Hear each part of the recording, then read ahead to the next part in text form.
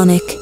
After untold millions of years, this pterodactyl has claimed a new victim, a male specimen of Homo sapiens, which has been pinned to the floor by the pterodactyl's monstrous beak. The pterodactyl is cold and lifeless, which is not unusual since it's been dead for millions of years. You don't suspect it died from foul play, but you never know.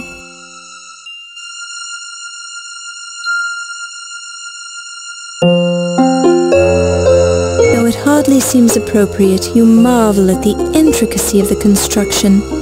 The pterodactyl has been covered with authentic animal hide of some sort, stretched over a rigid framework. There's nothing suspicious about it, however. The corpse is wearing a black tuxedo jacket. At the moment it's a poor fit, especially around the neck. You search the pockets and find nothing but the usual lint. You decline to take the jacket with you since it apparently contains no clues and is skewered to the floor anyway. That's odd. The corpse refuses to reply. Perhaps it's because his mind is elsewhere. Your careful observation reveals that this is a rented tuxedo bearing the marks of repeated alterations. There is a stain above one pocket. A whiff reveals the strong, fresh scent of champagne. You examine the pants currently being worn by the lifeless body on the floor. They're tuxedo pants with a thin stripe of satin up the side of each leg. The pants are stained with the usual fluids that seep out during death, which explains the smell, but you find nothing unusual. The pants are damp and you're getting much too personal, Laura. Close inspection reveals that these rented tuxedo pants have been altered many times. There's a small mustard stain on one leg. The left arm and hand are splayed out to the side. A quick glance reveals nothing grasped in the hand or up the sleeve. You move the arm and it flexes easily. Rigor mortis is not yet set in. You search the left arm for clues but come up empty-handed. The right hand of this unfortunate soul is flung out to the side. The right hand and arm bend easily. Rigor mortis has not had a chance to set in. You find a large grease stain on the right sleeve. You give it a quick whiff and identify the scent of turkey hors d'oeuvres. A large pool of blood has formed around the corpse. It has barely begun to congeal, indicating that the incident must have taken place within the past few minutes. You gently touch the pool of blood. It's very slightly coagulated. The blood has begun to clot, darkening and thickening. It's difficult to judge whether or not this blood is primarily from the neck wound or the point where the pterodactyl's beak impaled the body. Or both.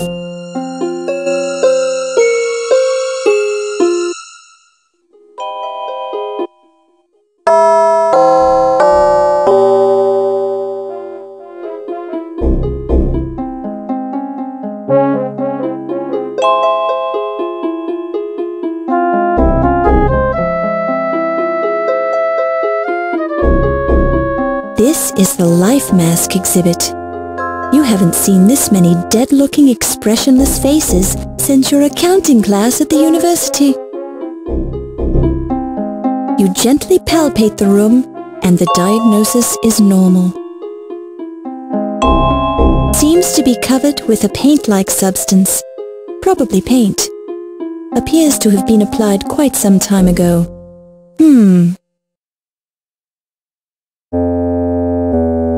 It's the head of a Cro-Magnon man. My, how people have changed. It's the head of a Ramapithecus man. It's the head of an Australopithecus man. Poor little fellow. The plaque says there were animal tooth marks in his skull. The head is from Mongolia. You've heard that the Mongols would have taken over the world if their ponies' legs hadn't been so short.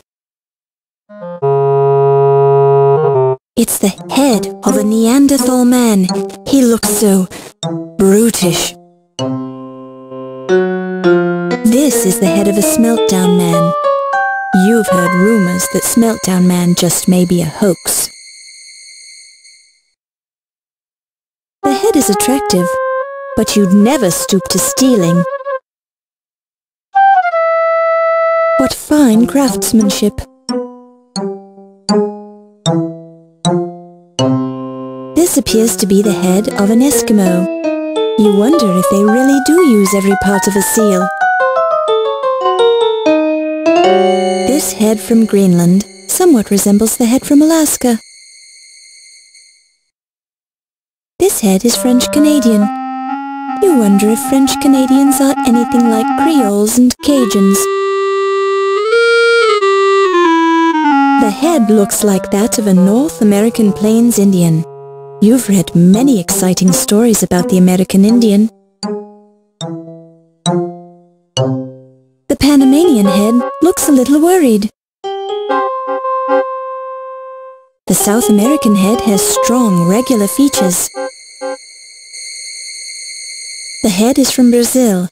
It reminds you of your great-aunt Marjorie, who went to Brazil to treat her brain fever and never came back.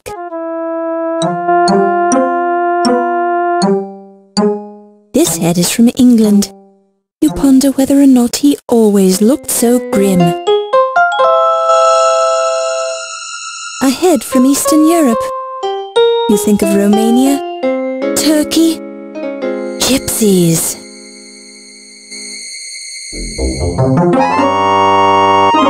A head from Algeria. Imagine! This head is from Arabia. Your thoughts are suddenly filled with tales of the Arabian Nights. This person lived off the Ivory Coast. How exciting! The head is a life cast of a denizen of Central Africa.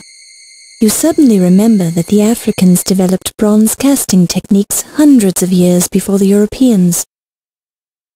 This head is from the Mozambique area of Africa. How exotic! This head is from the Cape region of Africa.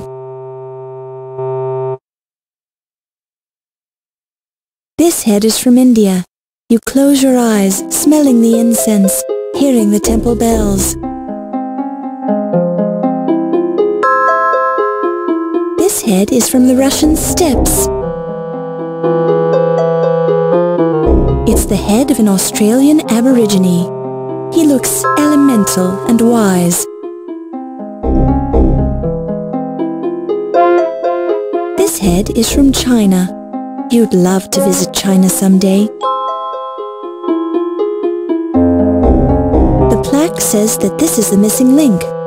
Well, he's hardly missing if he's right here on the wall. This head is from Japan. You wonder if he was a samurai.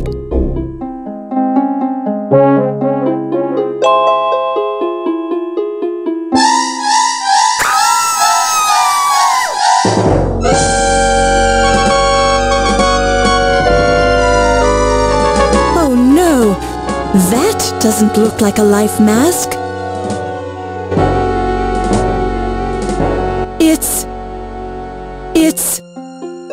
It's Ziggy's head!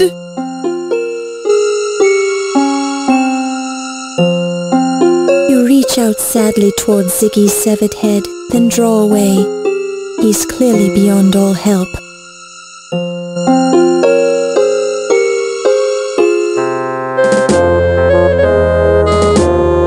What is going on in here? I'd say you've got some explaining to do, young lady. Why are you screaming? Mr. Ziggy's head. Very odd how you are always finding the bodies, Miss Bo. I think we should be going back to my office and interrogating you now. Here now, Wolf. The young lady just found a man's head. Give her a moment before you get out your thumb screws then. Thank you, Mr. O'Reilly. Don't thank me, lass. I'm not saying you didn't kill the man. I'm just trying to restrain Mr. Heimlich's enthusiasm for his job. But I will get results. Let me talk to her privately. Now I realize you're just trying to help, Wolf, but I think we can learn what we need from the lass without harming her. She could lie and you'd never know it. You Americans are too soft on your criminals. I just walked in and found his head, that's all. Well, Mr. Heimlich does have his point, lass. It's a wee bit curious that you keep showing up at the murder scenes before anyone else. How do you explain that, then? Just lucky, I guess. Well, you do seem a wee bit small to be sawing off a man's head, I'll say that much. Thanks. This Fräulein could have had help. Or maybe she's very clever. Or maybe you're trying to pin the murders on her, so you can find the murderer and save your job, eh? My job is quite secure, Herr O'Reilly. Oh, really now? A security chief who allows burglars to steal the exhibits, then overlooks several murders happening under his nose. I'd think twice about your security methods if I was running things here. This is hardly the place to discuss my methods, Herr O'Reilly. We have a suspect to interrogate. Correction. We have a murder scene to investigate. We can talk to the lass later when she's had a chance to calm down. Thank you again, sir. You're a sturdy one, I'll say that much for you. One scream and you've got your head together again, so to speak. Just don't try to leave the museum. I can't leave. I'm locked in. Good. We won't have to worry about you then. All right, Wolf. We've got work to do. Let's go get the crime scene tools.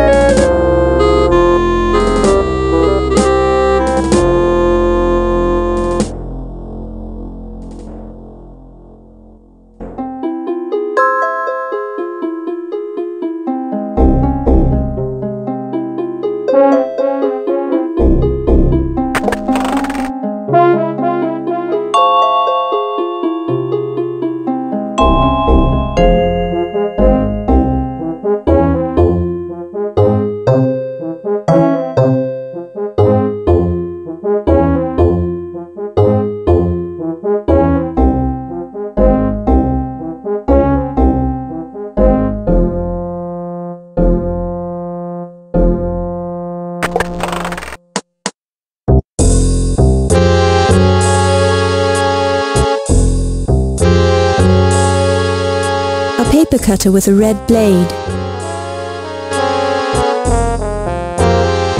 The red stain on the paper cutter blade could be red ink or blood. Perhaps the last person to use it had an accident?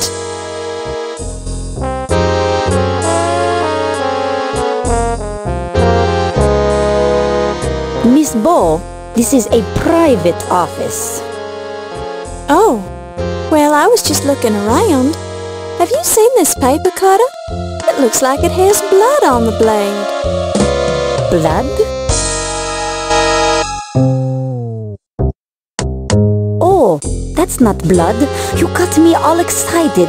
It's probably just red ink. But if you're worried about Yvette, I just saw her on the way down to Ernie's office in the basement.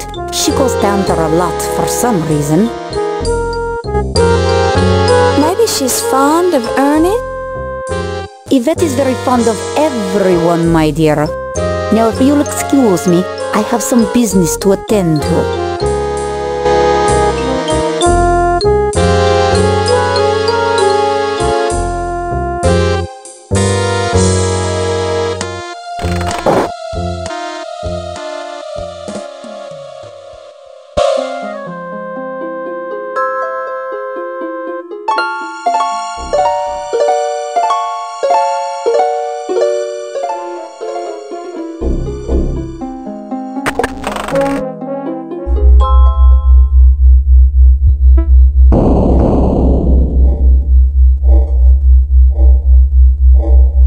3.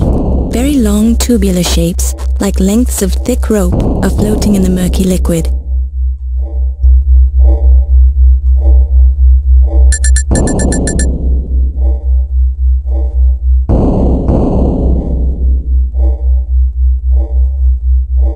Poking around among the mass of dead snakes in this vat seems very similar to stirring spaghetti in a pot of water, except for the smell. Boy, the alcohol fumes sure are strong in here. Vat 4. A bulky creature with a huge head is floating in the vat.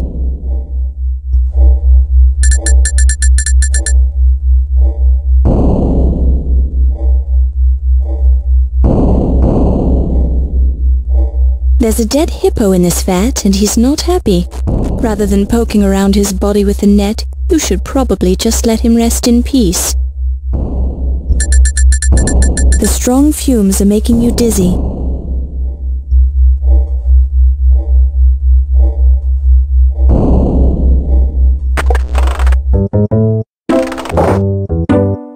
The intercom crackles and you hear, Ernie, it's Olympia.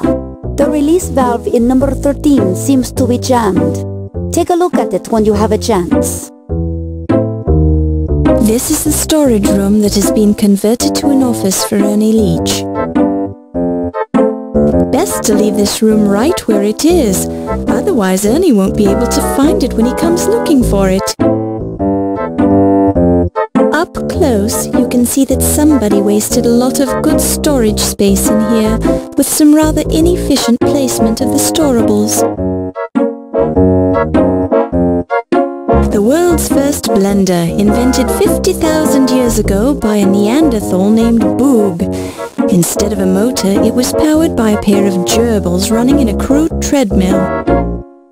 Considered impractical by the other Neanderthals, Boog's invention was forgotten until 1922, when it was reinvented by Stephen J. Poplawski of Wisconsin for the purpose of mixing malted milkshakes. At that time, the blender was known as a vibrator. Stephen made a fortune from it. Boog should also have invented the first patent. A collection of Anasazi polychrome pottery from the cliff dwellings at Mesa Verde in Colorado. An interesting shell specimen, formerly belonging to a leaping nautilus. The leaping nautilus was rather an unsuccessful creature since it is now extinct. Obviously, this one is a mere shell of its former self. Ernie's private boxed collection of World War I souvenirs. It's a bust of Nefertiti, Egyptian queen of the 14th century BC and wife of the pharaoh Akhenaten. Wampiras, Foma, Granfalloons and assorted oddments. A fine stuffed example of the African giant pouched rat, also known as the Gambian pouched rat. Found from Gambia in the west to the Sudan and Kenya in the east and southwards to the Transvaal. Nearly 3 feet long. Discovered by R. Meinertzhagen, who tracked this rat for years before cornering it in a sleazy bar in Kenya. 2 interesting skull specimens from early humans who don't need them anymore. It's a stuffed bear.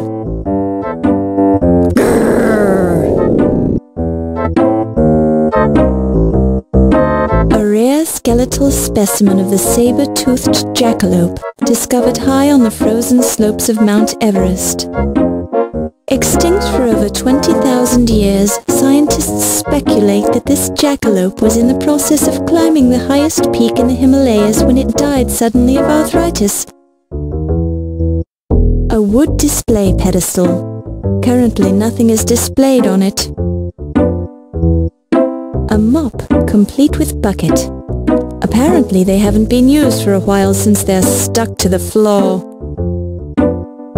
A mop and a broom. Tiny locks secure them to the wall, since the cleaning man is worried about people stealing his cleaning supplies. An old toolbox.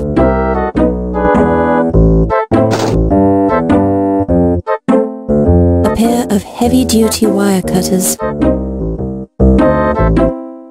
There's a bit of rust on the wire cutters, as well as an odd bit of beige coat fabric. You pick it up and place it in your purse.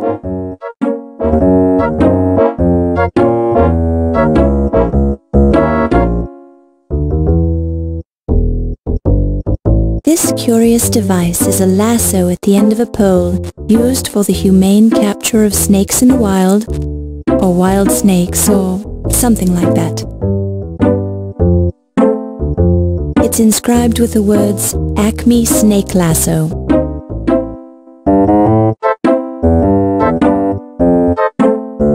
You pick it up and place it in your purse.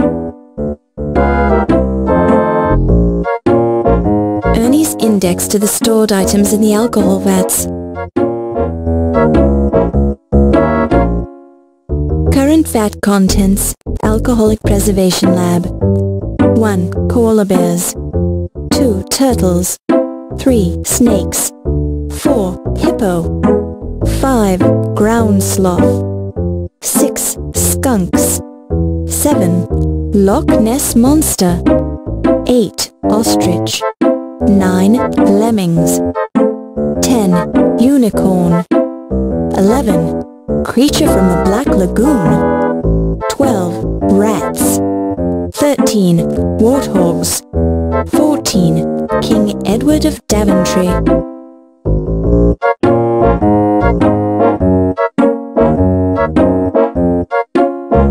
One of those newfangled intercom units. This appears to be a large button on the wall.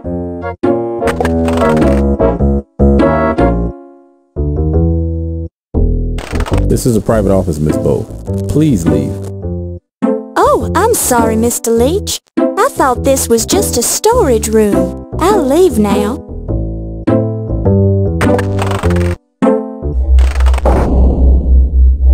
Vat 5. A large, hairy creature with at least one huge claw is floating in the murky liquid of the vat.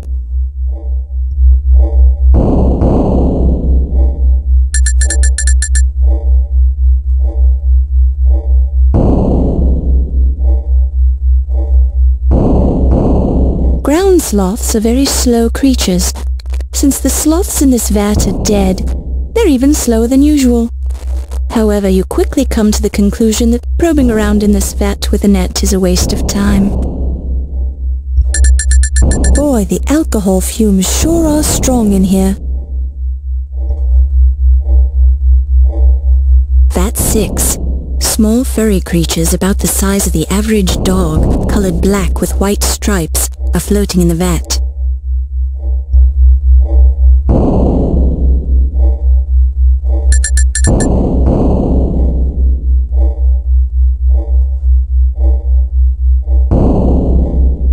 This vat gives off the delicate aroma of alcohol mixed with skunk, possibly because it's full of skunks and nothing else.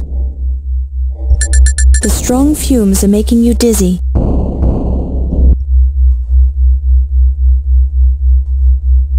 Vat 7. Whatever is in this vat, it's huge with a long neck.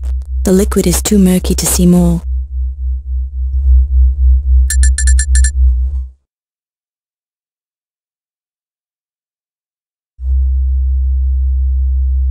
If you believe your eyes, the Loch Ness Monster is in this alcohol vat.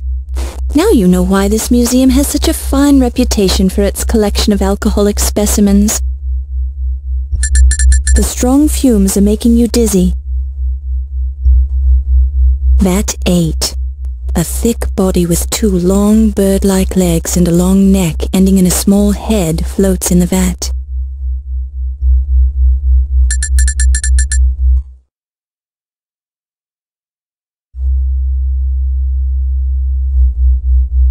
When you've seen one dead ostrich floating in a vat of alcohol, you've seen them all. Perhaps there's a lesson in this. Don't bury your head in the sand, but don't bury it in a vat of alcohol either. The strong fumes are making you dizzy. Vat 9. tiny furry creatures, too cute for words, are floating in the murky liquid. There are so many of them in here that their individual shapes merge together into one massive fur ball.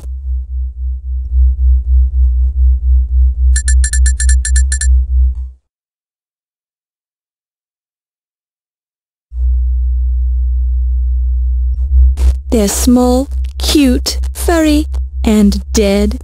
They're lemmings.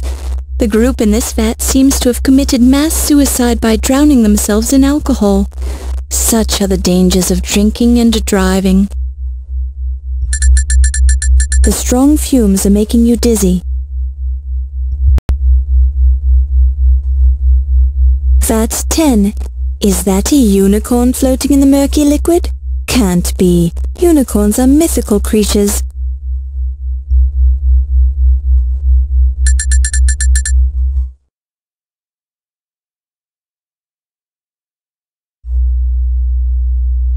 Probing around in the vat with the net, you find nothing more than an ordinary dead unicorn, possibly left over from a King's Quest game. The strong fumes are making you dizzy.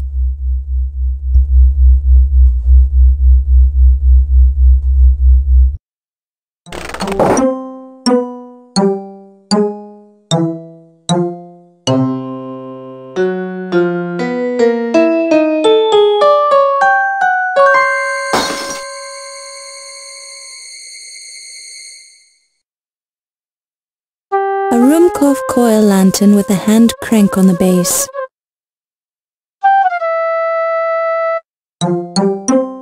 Closer examination reveals these words on the base of the lantern.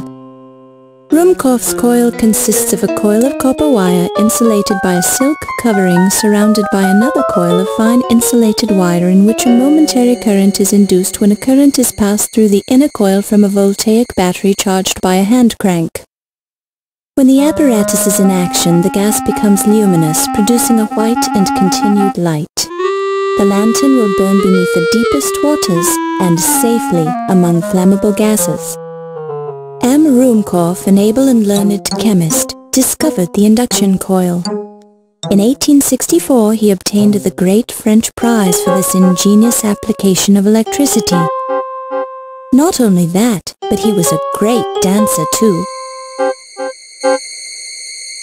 You pick it up and place it in your purse.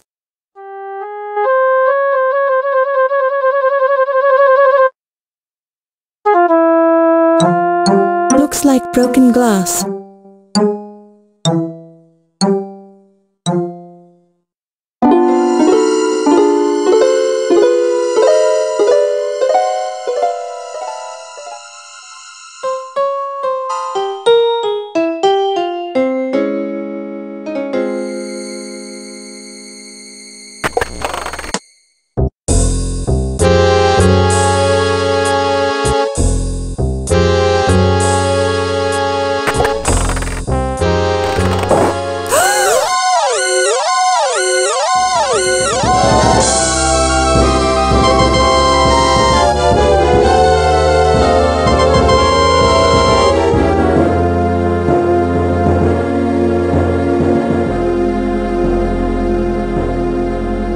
It's the body of President Archibald Carrington III.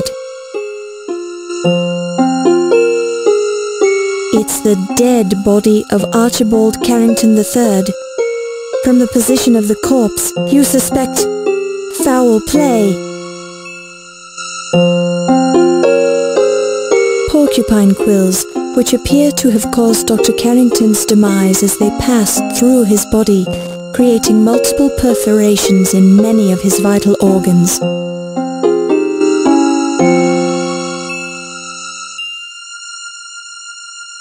There's blood on the porcupine quills. From their position in his body, you infer that the blood belongs to Dr. Carrington. Spiny Norman, former stuffed porcupine desk decoration, is now squashed under the weight of Carrington's corpse. Don't touch the evidence. The porcupine's eyes have bugged out of his head under the great weight of Dr. Carrington. It's dripping blood. You presume the dripping blood belongs to Carrington, since the porcupine was stuffed. Dr. Carrington's head holds no clues that you can discover, except for the somewhat pained expression on his face. Carrington drooled a bit when he died, and his hair could have used a good wash to get all the grease out of it. It's the pale right hand of Carrington's corpse. The fingers are showing signs of lividity. Rigor mortis has not yet begun to set in, allowing you to move the fingers freely. The fingernails hold no clues, but the right index finger has blood on the end of it, although there are no cuts evident on the hand. It's the pale left hand of Carrington's corpse. The fingers are showing signs of lividity. Neither the fingernails nor the fingers hold any clues. It's Carrington's desk, which is now the scene of his demise as well. The clock appears to have been broken at exactly 12:04 a.m. The glass on the clock face appears to have been smashed during a struggle. Whether it was a struggle to wind the clock or a struggle for Carrington's life, it's hard to say for certain. 2 letters written in blood on the desktop.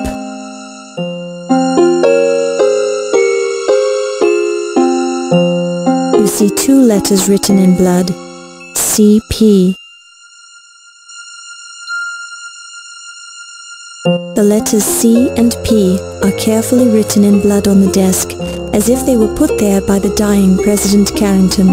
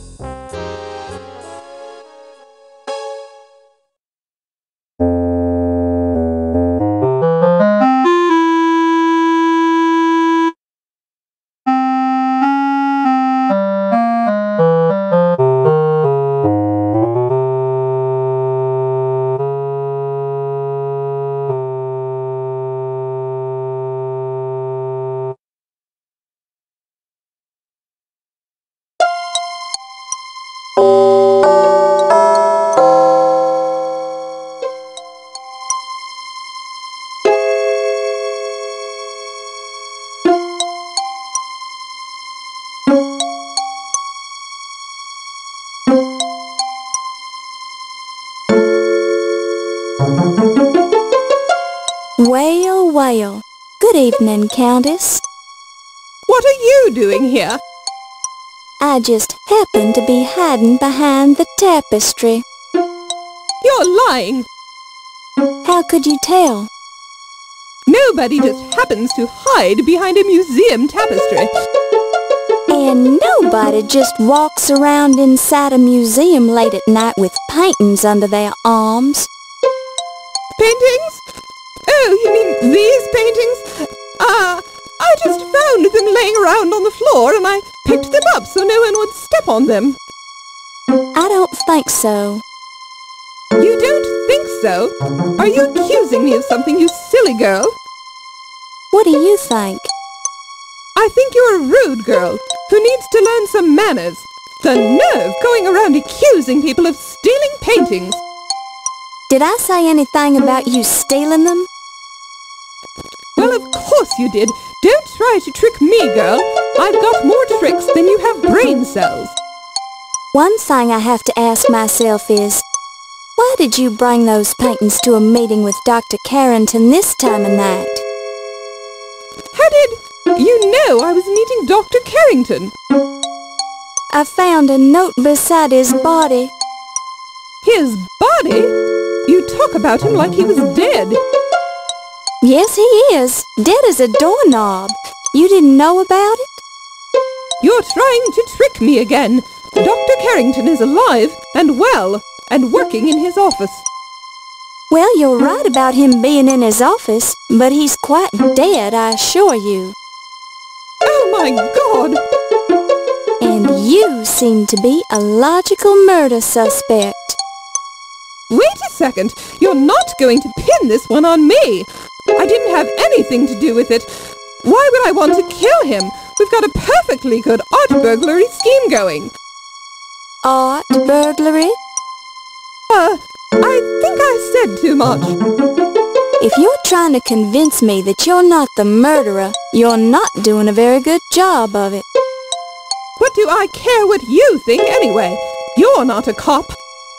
But I am a reporter, and I could write about you in the newspaper.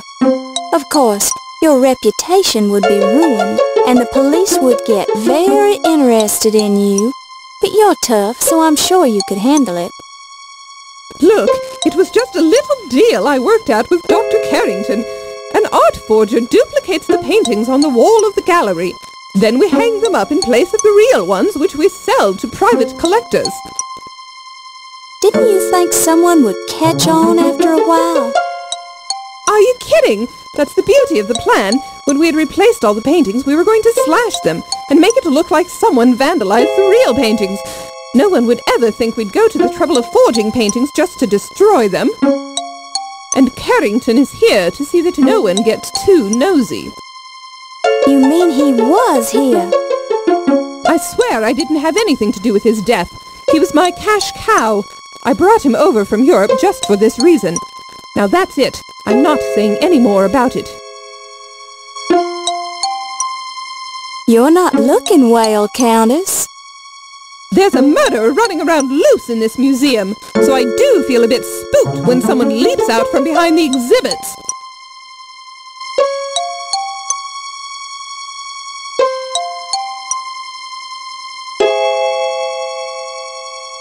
I don't feel like talking about that now.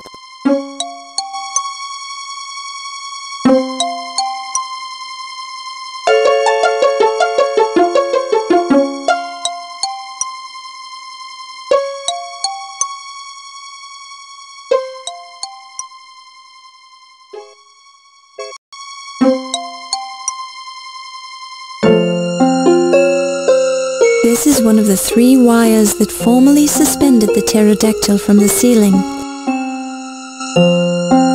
You pull the thin wire. It remains steadfastly attached to the pterodactyl.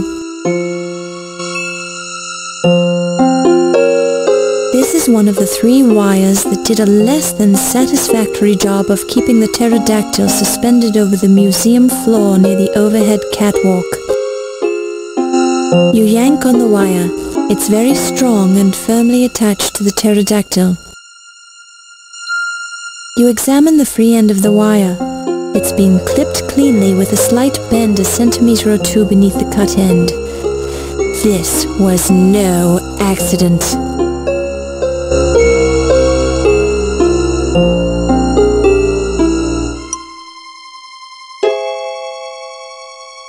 You pick it up and place it in your purse.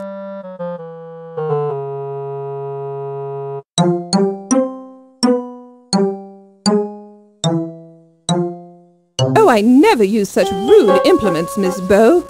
Those are for common people.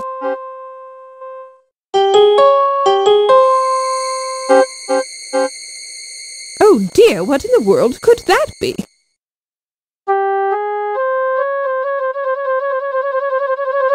Oh, I don't know a thing about lanterns, dear girl. I try to stay out of dark, frightening places, don't you?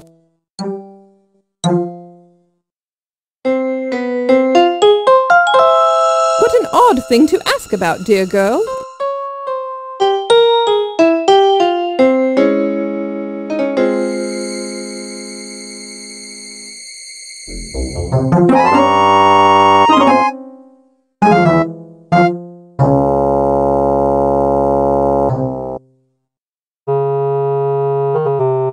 One of the skeletons in the Bosch painting appears to be holding an object that glints in the light.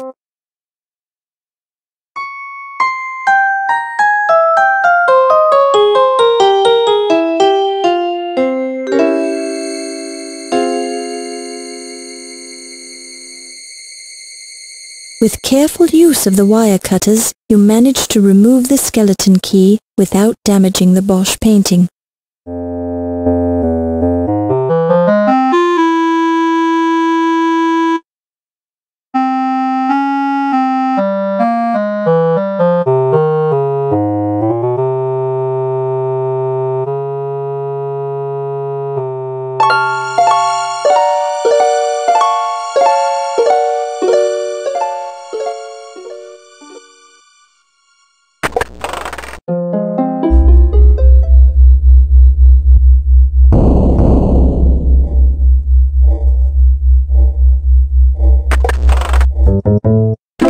Something I can do for you, Miss Bo? What are you looking at? Don't touch me, lady. Mr. Leech, can you let me out of this museum? I don't like it in here.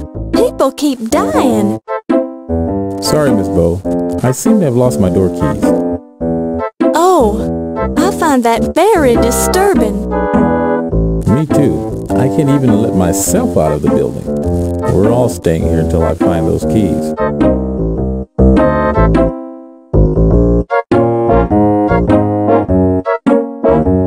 Mr. Leech, has 1926 been a good year for you? Yes and no, Miss Bo. Times are tough, but at least I've got this job at the museum. That's more than a lot of folks have. Do you like your job here at the museum? Yes, I do. This sort of work doesn't really tax my brains, if you know what I mean. It gives me time to think. Think about what, Mr. Leech? You sure act like a reporter, Miss Bo.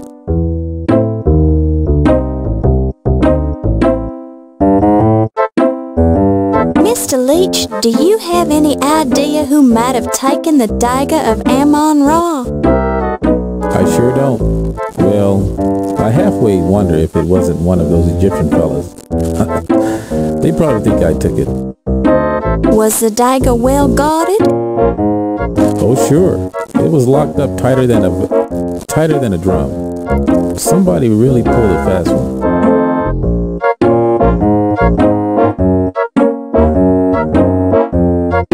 Do you know much about Egyptology, Mr. Leech? No, Miss Bo, I really don't. I think it's very interesting, though. I picked up a book about it in the museum shop, but I haven't had time to read it yet.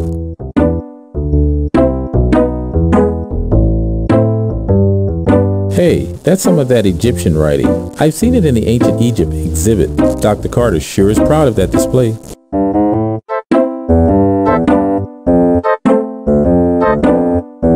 Do you like New York City, Mr. Leech? New York's my home, Miss Bo. I was born and raised here, and it's in my blood. Sometimes I think I'd like to go somewhere else, where life is a little slower. But to tell you the truth, I don't think I could ever really leave.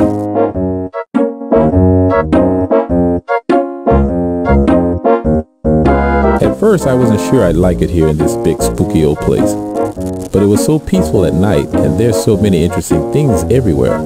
I really enjoy it now.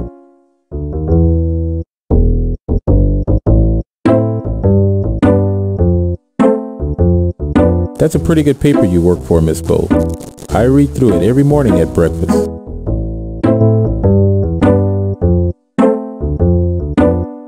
Our local cops are okay, I guess. They never give me too much of a hard time. I've heard there are some bad apples on the force, though. At least it isn't as bad as Chicago.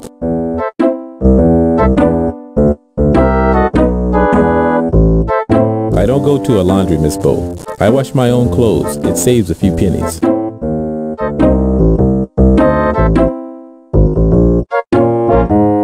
I'm not fond of the docks myself, Miss Bo. I did a short stint over there a couple of years back. I got treated like a dog and nearly got squashed flat by a huge crate of oranges one time. No, thank you.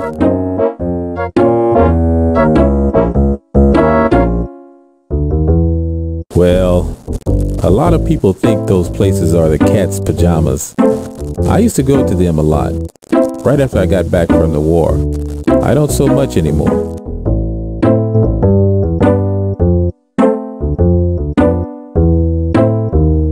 Actually, I've never met the gent.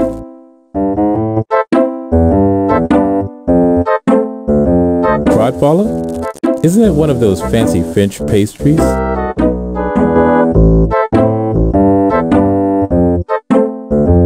I've never met the fellow. I don't know your daddy, Miss Bo, but I'm sure he's a good fella.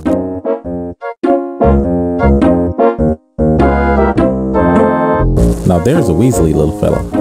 I've heard he's a stool pigeon. That's a dangerous way to make a living.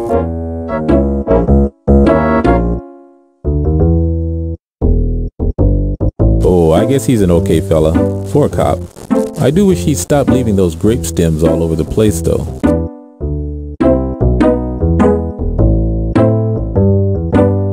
If that fella were any more full of himself, he'd rise up and float away like a hot air balloon. The way he carries on, you'd think he discovered Atlantis.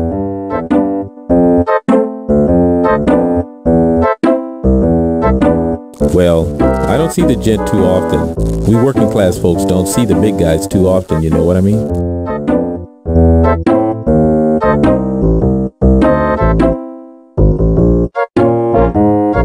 Dr. Miklos is a strange bird, but she's a decent sort all the same. I see her a lot at night working late. Sometimes she invites me in for coffee. She certainly is taken with a plate in my head. She must have looked at the scars a dozen times.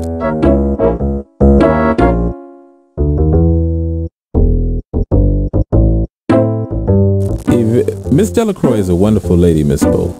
A delight to work for.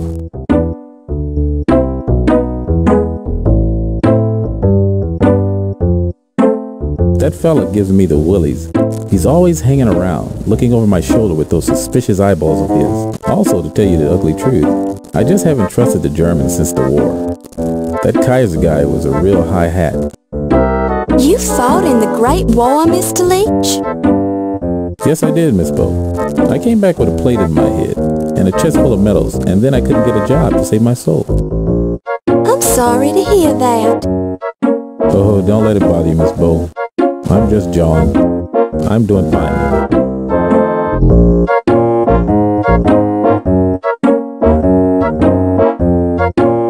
Oh, he seems like a nice enough fella. I don't know him too well.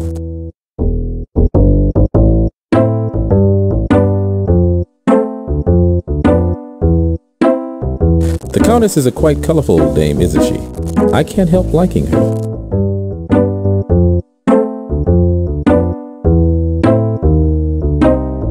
He's a quiet little fella. I think he does some accounting for the museum. Seems nice enough.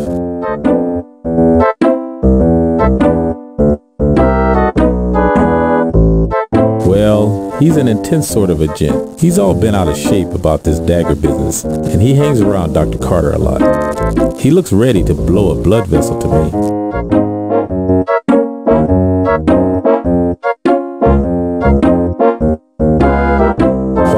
That's me, Miss Bo. Ernie Leach. I thought you reporters were supposed to have good memories.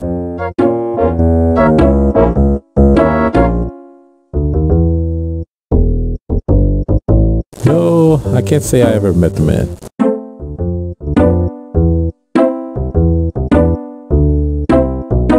I guess most of you reporter sorts keep a notebook. Right, Miss Bo? Be kind when you write about me.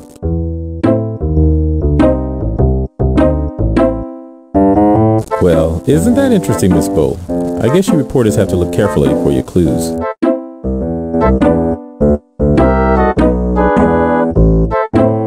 You don't have to carry a glass around with you, Miss Bo. You can get a drink anytime you want from the refreshment table.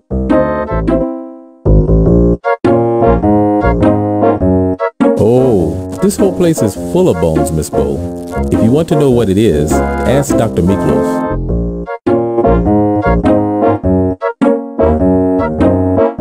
I'm not sure, but I think it's one of those Egyptian symbols. They've got 1 million of them.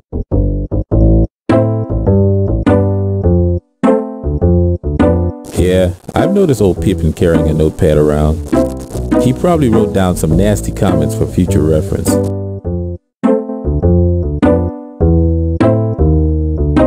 I don't have much use for carbon paper.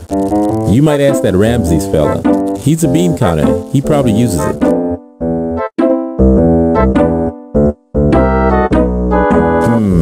We burned charcoal in the museum furnace, Miss Bo. It might have come from there.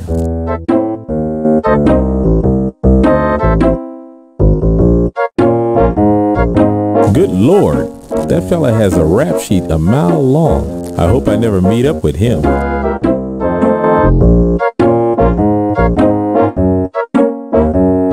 Now, where did you get that, Miss Bo? Maybe you should put that away.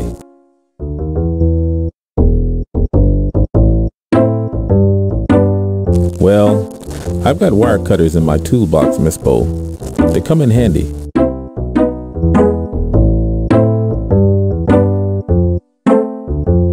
What in the world is that?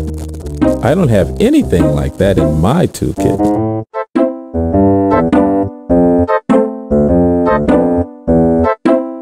That's a high-quality lantern. My cousin Bobby uses one just like it. He works in a mine in Pennsylvania.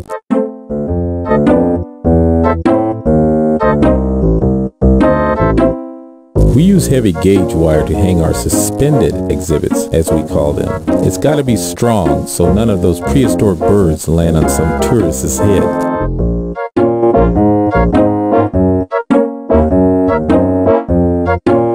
Mr. Leach, have you ever seen this key before?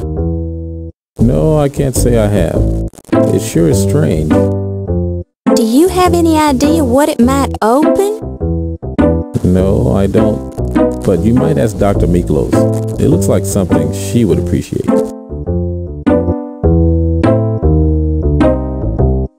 I've got some of my own, Miss Bo. You be careful with those. They're awful sharp.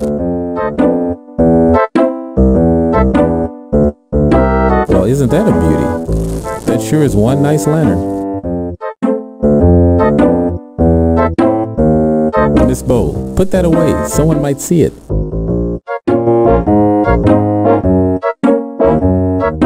Now that's a pretty thing. It looks Egyptian. No thank you. I don't need one. Don't look at me so close, Miss Bo. I'm not that much to see.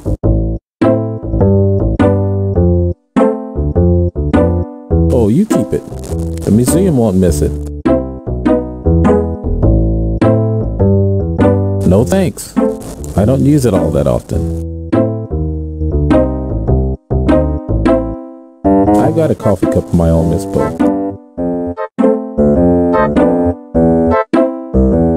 No, Miss Bo, I don't want to get involved in that.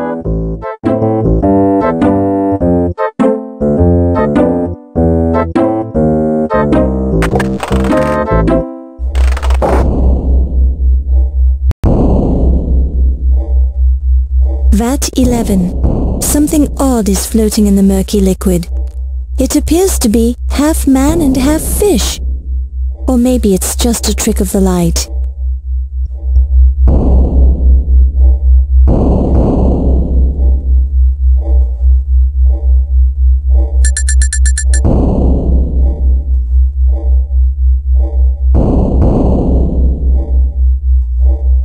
Probing around in the vat with the net, you find nothing more than a creature from the Black Lagoon. Boy, the alcohol fumes sure are strong in here. VAT 12. Small creatures with long tails are floating in the murky liquid.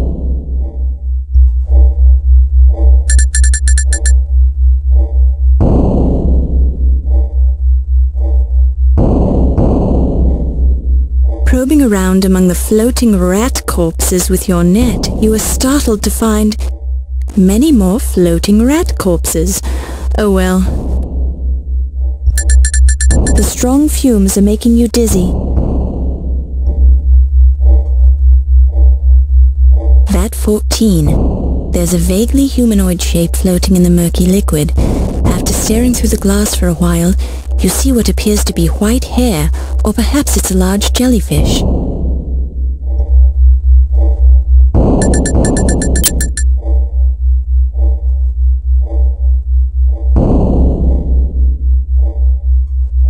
Wielding your skimming net with authority, you probe around in the vat, completely ignoring the corpse of a king who keeps getting in the way of your search.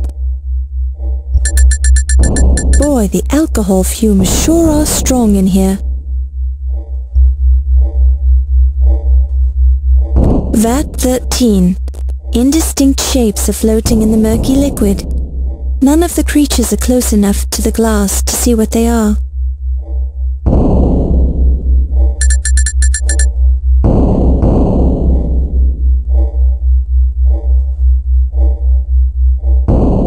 Could it be? Yes. It's heavy. It's shiny. It's real gold. It's got a sharp point at one end. It's the Dagger of Amon Ra.